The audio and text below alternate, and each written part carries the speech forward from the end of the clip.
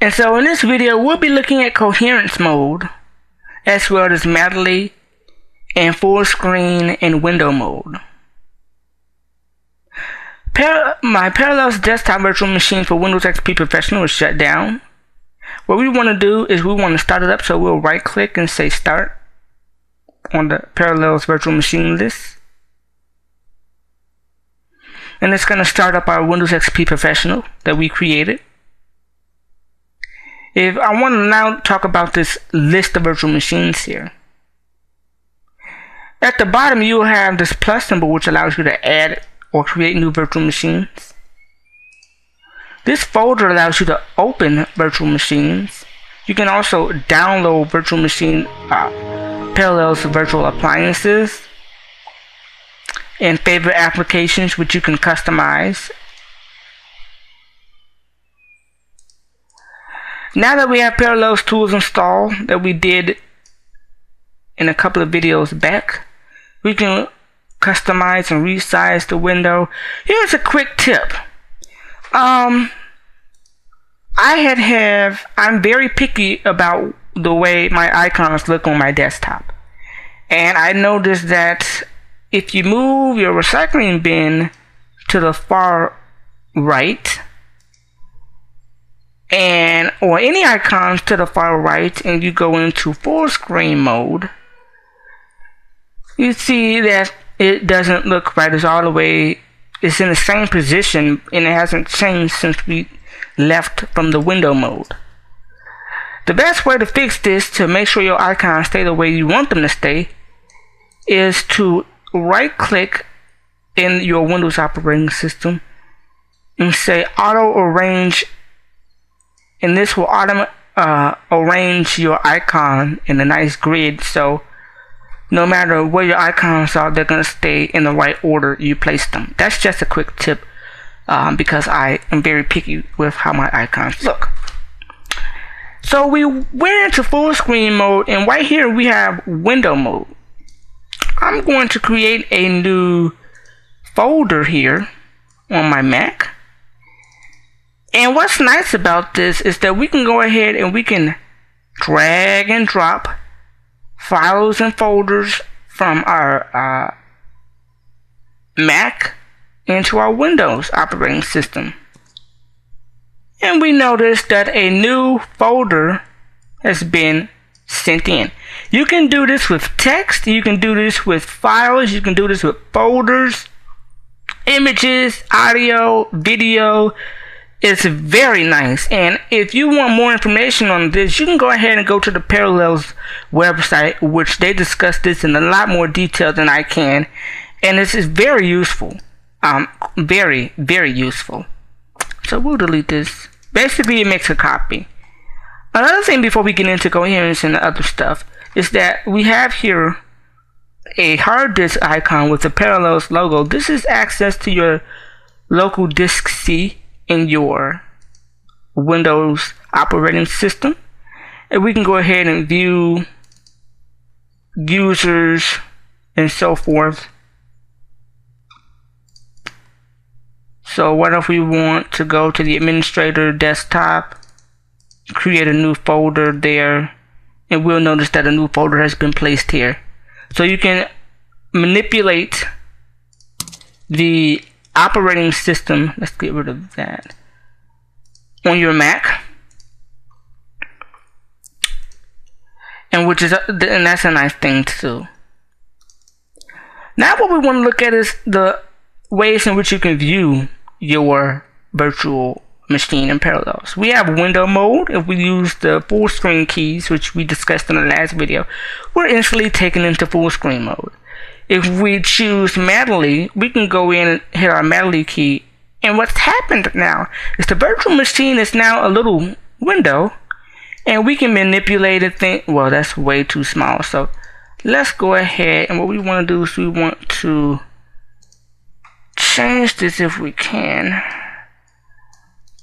Find out how to change it. I think we're going to need to go in and set the video options to make sure that that's set up the way we want it. But the idea here is that when you get it to the right size that you want, you can go ahead and, well, we don't want to do that. and view, your operating system as if it's its own little program. Okay, so let's try this again. We're gonna go all the way to the ends here. Slowly. Okay, that's good enough. And basically, you can control your entire operating system in a nice little window here, and do whatever you need. And then when you click out of it, it fades or transitions into a nice see-through, and you can customize the way Modality translucents once you click out of it. And this is a nice way to keep your operating system, your Windows operating system, at bay when you're trying to focus more on your Mac. Let's get back into full screen or window mode. Let's get back into window mode here. And which is nice. Let's look at coherence. We're going to go into coherence with the coherence key. And what's happened now is that you have the start icon on your dock now. And if you click it, it opens up the start menu in which you can open up your documents. And look how quick and easy and fast that opened up. You can open up your My Computer. Look how fast it opens up. I love it.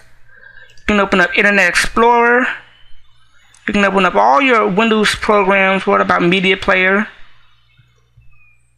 We can go ahead and open up Media Player. Media Player automatically opens up. And we see here we're running our Windows operating system side by side with our Mac. We can go ahead and open up our Mac programs such as Mail, Address Book, iCal. We can open up anything we want, and everything runs nice and smooth and quick. And I want to highly stress how quick this is, because in the earlier video it ran really slow, and that's because I was using Boot Camp. And we see here all these windows are open, and it's really nice because if you use Expose, guess what? Windows XP, Windows Vista, Windows 7, it all works in Expose. You can open up anything you want. You go to all programs, accessories. You can open up command prompt. What else you want to open up? Open up anything you want. What about the music folder?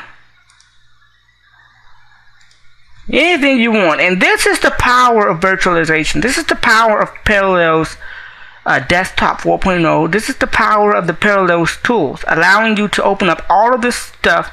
And it looks cluttered because I've opened up a ton of stuff, and I just want to show you just how easy and organized and quick and fast everything opens up. We see here the My Computer folder, and another thing I want to talk about is the network drives. Here we have access to our Mac disk, as well as our hard disk that's connected on our Mac. We have access to that in our Windows XP virtual machine. So you can use your Internet Explorer. If you have Windows based programs, go ahead and open that up. We see here I have Media Player opened up. This is awesome, and this is the power of virtualization. Anything we want, we can open up Movie Maker. You have really basic programs, but if you have some really good programs for Windows only, you can go ahead and use that. And so that's coherence.